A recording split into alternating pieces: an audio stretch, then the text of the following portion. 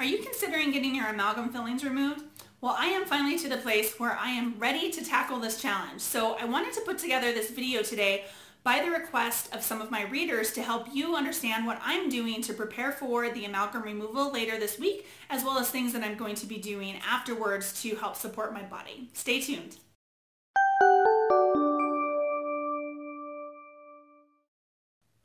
Hi, I'm Jessica from DeliciousObsessions.com, and today I'm actually shooting this video on request from some of my readers. So over the weekend and also in my newsletter for this week, I mentioned that I'm getting my amalgam fillings removed. So a lot of people were interested to see what kind of things I was doing to help prep for that and the type of things that I'm going to be doing after I get them removed to kind of help my body detox the heavy metals. So the first thing that I want to say here is that everybody is different. When it comes to getting your amalgams removed, some people will get them removed and will feel awesome right off the bat. They may have no negative side effects from their body detoxing, while other people may really get sick for a little while as their body makes that shift and detoxes that mercury that's built up in their system. So I want to preface this by saying you know your body best, and you need to do the research and really prepare yourself for the things that could happen in response to getting your amalgams removed. You also need to find a very trained, qualified dentist that understands proper amalgam removal and is going to follow all the safety protocols whenever they're removing the amalgams from your mouth, as well as safety protocols for the staff that's working in the facility. So those are the two things that I want to preface this by, is that my experience is going to be unlike anybody else's experience because our bodies are so unique and different. So I just encourage you to do your own research, and I will put some resources down in the video description below to kind of get you started if you're considering getting your amalgams removed. But do your research, find a dentist that resonates with you and is properly trained, and really prepare yourself and get yourself into a place mentally and physically where you are ready to kind of deal with this. So for me personally, I have wanted to get the rest of my amalgams removed. I have 3 left in my mouth. I wanted to get them removed for quite some time. I know that having them in my mouth could potentially be causing some health issues, but I really have not been in a place mentally where I could handle it. And I also think that part of that is like I didn't feel like my body was capable of handling the removal, and I also get really scared about the potential side effects that could happen whenever I get them removed.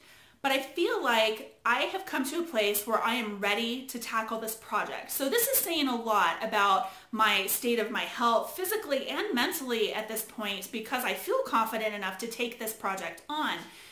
If this had been 1 year ago, I probably would have just kept putting it off because I wasn't quite there yet. So I think that there is some mental challenges. Like you have to get to a place where you're mentally ready to take this on, because I don't know how my body's going to react.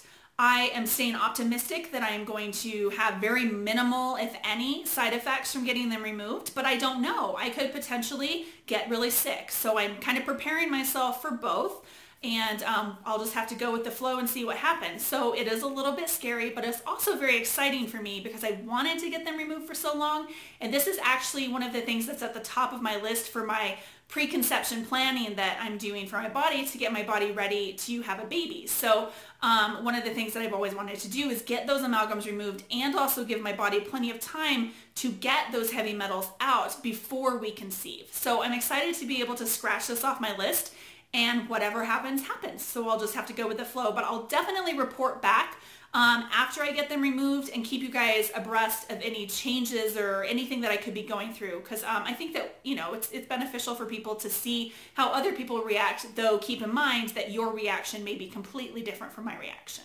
So the biggest thing, I think, the most important thing that you need to do that I mentioned was find your dentist that you trust, that has been properly trained in amalgam removal, and somebody that really resonates with you. So that was a big part of my preparation for getting the amalgams removed. I was lucky and found a dentist that's local here who actually has been trained with Hal Huggins. And Hal Huggins, if you're not familiar with him, I'll put information about him down in the video description below. But he's like the leading expert on amalgam removal and mercury toxicity and all of that. So definitely check out his stuff. And if you're new to amalgam removal, or if you're considering it and don't know where to get started, his site and his book are the #1 place for you to start. So I'll leave all of that information down in the video description below. So make sure you check that out. So the biggest thing that I had to do was find a dentist that really resonated with me and that I trusted to do the removal properly. So I found that dentist last year and got all of the estimates from him. And so it's taken me about a year to get to the point where I felt like I was ready to take this on. So one of the major things after finding the dentist that I started doing in preparation, and I actually didn't even realize that it was preparation for this procedure at the time, but now that I look back on it, I realize it's really one of the most important things that I could have done, and that is my mineral balancing protocols that I've been doing with the hair tissue mineral analysis. You guys have heard me talk about that. I've got a video about it that I'll link to right up here. And I've also got a ton of articles on my site about the hair tissue mineral analysis, and also personal articles that I've written about my experience with that. So check out the video description below for more information on that.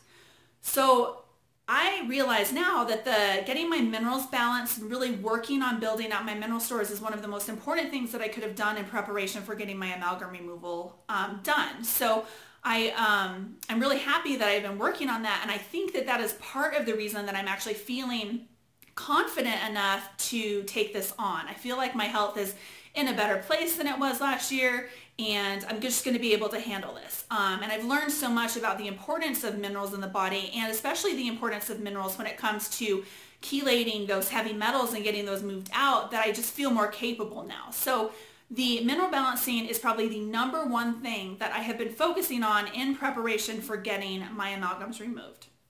So in addition to that, I am doing just some really simple things. I think people think about amalgam removal and they get kind of overwhelmed with it. They feel like there's all this stuff that they need to do, and it can be overwhelming and be really scary, and the uncertainty of it all, I totally understand that. So that's a big part of where I mentioned at the beginning of this video about getting your head in the right place and really being able to take this on.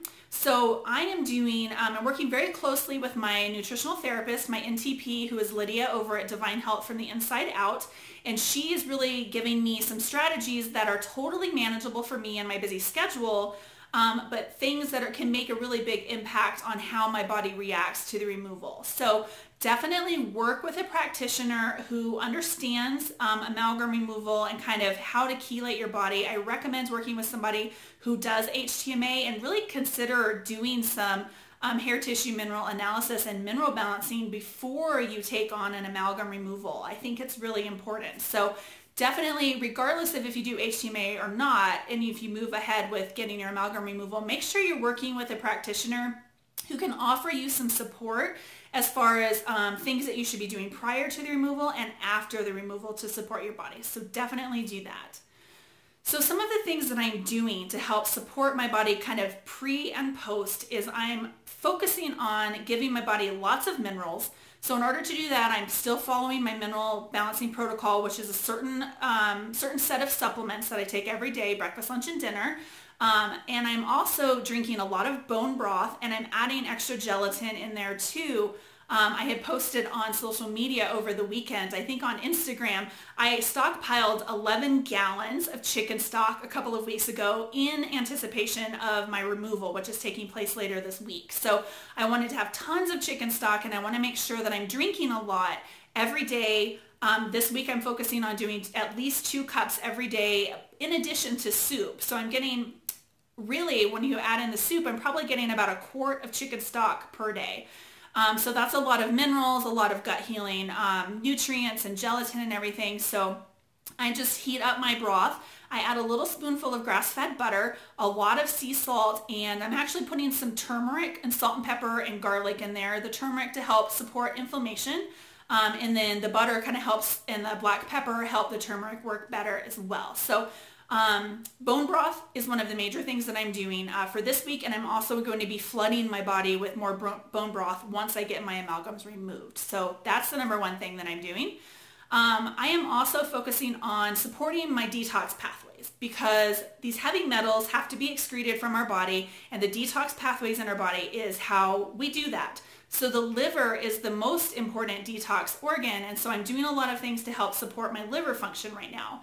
So a few of those things are I'm taking a liver support supplement that I got from Perfect Supplements. It is a great combination of liver supportive herbs. So I'm taking that. I'll leave a link down to the one that I'm taking down below. So check that out.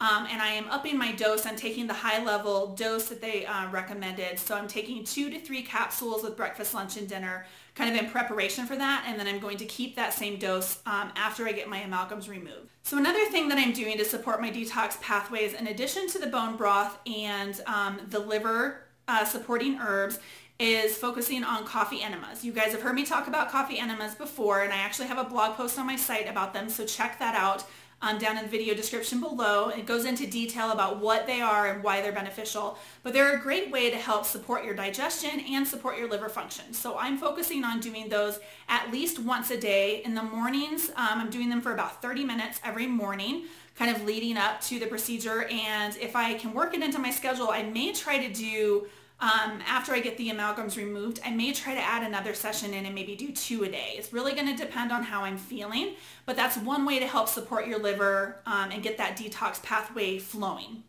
So definitely check out the video description below for a link on an article about coffee enemas.